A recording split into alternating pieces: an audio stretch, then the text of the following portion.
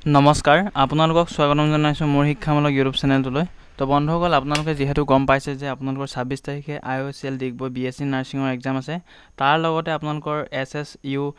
HSN GNM entrance test যেহেতু আগন্তুক দিনত আপোনালোকৰ আহি আছে তো তাৰ বাবে এই কোৱেশ্চন কিটা বহুত ইম্পৰ্টেন্ট হয় আৰু আপোনালোকৰ টপিক হৈছে বায়োলজি MCQ কোৱেশ্চন তো আপোনালোকৰ টোটাল কেইটামান কোৱেশ্চন দিয়া থাকিব তাতে আপোনালোকে মক টেষ্ট হিচাপে দিবলৈ চেষ্টা কৰক previous year paper হয় যেহেতু আগতে অহা পেপাৰ হয় এই ধৰণৰ আপোনালোকৰ previous year পেপাৰো আপোনালোকৰ ৰিপিট আহি যাব পাৰে তো সেই গতিকে আপোনালোকে ভালদৰে চাই ল'ব স্কিপ নকৰি আৰু বন্ধুবৰ্গলৈ শ্বেয়াৰ কৰি দিব আৰু যিমান পাৰে আপোনালোকে শ্বেয়াৰ কৰি দিব বন্ধুবৰ্গৰ সৈতে আৰু চেনেলটো যদি প্ৰথমবাৰ ভিজিট কৰিছে তেন্তে সাবস্ক্ৰাইব কৰিবলৈ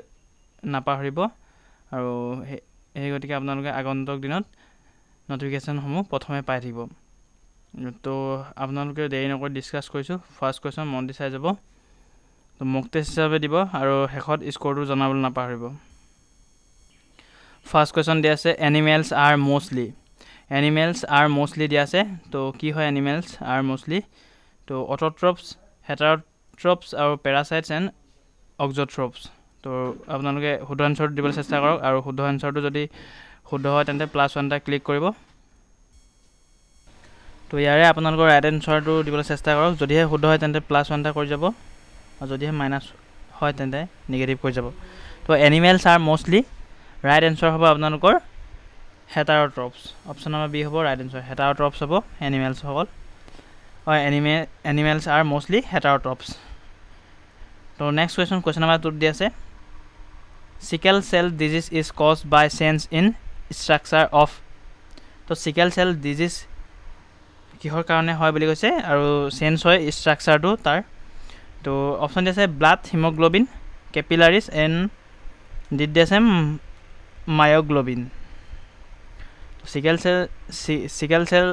disease is caused by change in structure of শুদ্ধ আনসাৰ দিব চেষ্টা কৰক তো যদিহে শুদ্ধ হয় তেন্তে +1 টা কৰিব তো আৰু হেকত আপোনালোকৰ স্কোৰটো জনাবলৈ একেবাৰে নাপাহৰিব sickle cell disease is caused by change in structure of option number B haemoglobin right answer হ'ব হিমোগ্লোবিন তো নেক্সট কোৱেশ্চন নম্বৰ 3 দি আছে লং চেইনস অফ সুগাৰস আৰ কল তো অপচন দিছে পলিস্যাকাৰাইডস ট্ৰাইগ্লাইসেৰাইডস এন্ড পলিনিউক্লিয়োটাইডস এন্ড দিছে পলিপেপটাইডস তো লং চেইনস অফ সুগাৰস আৰ কল তো শুদ্ধ আনসাৰটো দিবলৈ চেষ্টা কৰক যদিহে শুদ্ধ হয় তেন্তে +1 টা কৰিব আৰু কমেন্ট সেকশনত আনসাৰ দিবলৈ চেষ্টা কৰিব যিমান পাৰে আপোনালোকে তো ৰাইট আনসাৰ হ'ব আপোনালোকৰ অপচন নম্বৰ এ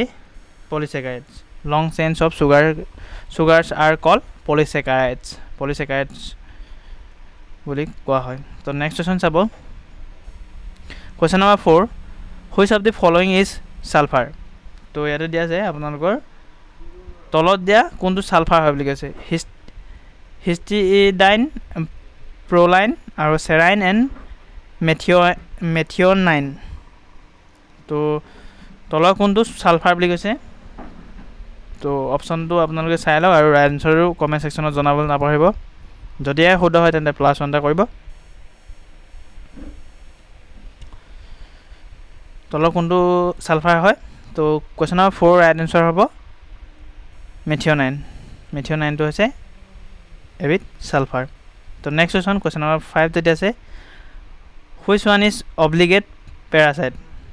কোনটো অব্লিগেট প্যাৰাসাইট বুলি কৈছে তো অপচন আছে ভলবক্স ৰাইজোফাছ ফুনাৰিয়া এন্ড পাক্সিনিয়া তো অব্লিগেট প্যাৰাসাইট কোনটো হয় কমেন্ট সেকশনত আপোনালোকে প্ৰথমে জনাই লওক আৰু শুদ্ধ হলে +1 কৰিব আৰু হেকত আপোনালোকৰ স্কোৰটো জনাবলৈ নাপাহৰিব অব্লিগেট প্যাৰাসাইট বুলি আপোনালোকৰ অপচন নম্বৰ বি ৰাইজোফাছক কোৱা হয় তো নেক্সট কোৱেশ্চন চাব কোৱেশ্চন নম্বৰ 6 হেটাৰোসিস হেল্পস ইন হেটাৰোসিসতে কি সহায় কৰে বুলি কৈছে অপচন দি আছে nitrogen fixation photosynthesis protein synthesis and nucleic acid synthesis তো হেটাৰোসিস হেল্পস ইন অপচন দি আছে আপোনালোকে শুদ্ধ আনসাৰটো কমেন্ট সেকশন জনাবলৈ নাপাহৰিব প্ৰথমে তো শুদ্ধ হলে +1 কৰিব যদিহে নোৱাৰে স্কিপ কৰিব পাৰে বা যদিহে ভুল হয় তেন্তে -1 টা কৰিব আৰু আপোনালোকৰ এটো কোৱেশ্চন সায়েন্সৰ অহাৰ চান্স বহুত আছে যেহেতু বায়োলজি কোৱেশ্চন হয় তো আপোনালোকৰ জিএনএম এএনএম সকলোতে আহিব পাৰে বিএসসি নাৰ্ছিং সকলোতে আপোনালোকে যদি প্ৰিপাৰেচন কৰি আছে বা আপোনালোকৰ বন্ধু বান্ধৱীয়ে প্ৰিপাৰেচন কৰি আছে তেন্তে আপোনালোকে শেয়াৰ কৰি দিবলৈ নাপাহৰিব তো হেটাৰ'চিষ্ট helps in nitrogen fixation option number এ হ'ব ৰাইট এনসাৰ হেটাৰ'চিষ্টে নাইট্ৰজেন ফিক্সেশ্যনত সহায় কৰে বুলি কৈছে নেক্সট কোৱেশ্চন চাব Question number 7 aileron layer presence in the seat of aileron layer presence in the seat of aileron layer to তলৰ কোনটো seedৰ present থাকে বুলি কৈছে তো P tomato barley and cycas তো aileron layer presence in the seat of option number C হ'ব right answer barley মনত ৰাখিব barley present থাকে Next question number 8 root-like structure present in the bryophytes is known as root-like structure present in the bryophytes is known as to trichome rhizoids flagellum aru protonema to yate right answer to dibol chesta koro prothome root-like structure present in the bryophytes is known as right answer hobo option number B rhizoids to hobo right answer তো বন্ধুসকল কেনে পাইছে জনাবলৈ নাপাহৰিব তো question number 9 polythene ক্ৰোমোজোম ফাউনিড polythene ক্ৰোমোজোম ক'ত পোৱা যায় বুলি কৈছে চিৰনোমাছ পিছুম সেটাইভাম গ্ৰাছেছ প্লাজমোডিয়াম তো পলিথিন ক্ৰোমোজোম ক'ত পোৱা যায় তো শুদ্ধ এনসাৰটো দিবলৈ চেষ্টা কৰক যদি শুদ্ধ হয় তেন্তে +1 টা কৰিব তো পলিথিন ক্ৰোমোজোম পোৱা যায় চিৰনোমাছত Option number A hobo right answer Ssuhs polythene chromosome poa jay Ssuhs Next question sabo Question number 10 For staining of chromosome which stain is used Chromosome staining koribole ki stain proyojon boli koise ba use hoy boli koise to safranin methylene blue fast green aru acetocarmine তো for staining of chromosome which stain is used তো শুদ্ধ এনসাৰটো দিবলৈ চেষ্টা কৰক আৰু আপোনালোকৰ যদিহে শুদ্ধ হয় তেন্তে +1 টা কৰিব আৰু হেকত আপোনালোকৰ স্কোৰ সমূহ জনাবলৈ নাপাহৰিব যে আপোনালোকৰ 10টা ভিতৰত কেটা শুদ্ধ হ'ল তো এটো ৰাইট এনসাৰ হ'ব অপচন নম্বৰ ডি এচিটোকাৰ্মাইন হ'ব ৰাইট এনসাৰ তো বন্ধুসকল আজি সেশনটি কেনে পালে জনাবলৈ নাপাহৰিব একেবাৰে আৰু আপোনালোকৰ যদি বন্ধু বান্ধৱীয়ে বিএসসি নাৰ্ছিং জিএনএম এএনএম সকলো প্ৰিপাৰেচন কৰি আছে তো এই কিটা সিলেবাসৰ মতে আপোনালোকৰ নিশ্চয় কোৱেশ্চন দেখা পাব তো শেয়াৰ কৰি দিবলৈ নাপাহৰিব তেওঁলোকলৈ আৰু চেনেলটি যদি প্ৰথমবাৰ ভিজিট কৰিছে তেন্তে সাবস্ক্ৰাইব কৰিবলৈ নাপাহৰিব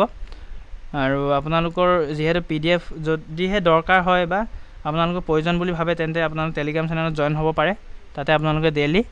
পিডিএফ সমূহ পাই থাকিব আৰু আপোনাৰ নেক্সট ভিডিও কিহৰ টপিকৰ ওপৰত লাগে নিশ্চয় আপোনালোকে কমেন্ট সেকশন জনাব মই আৰু এটা ভাবিছো বায়োলজি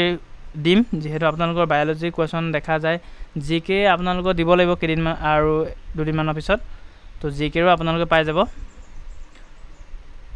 তো আজি ভিডিওটো ইমানতে সামৰিছো নেক্সট ভিডিও লগ পাম ধন্যবাদ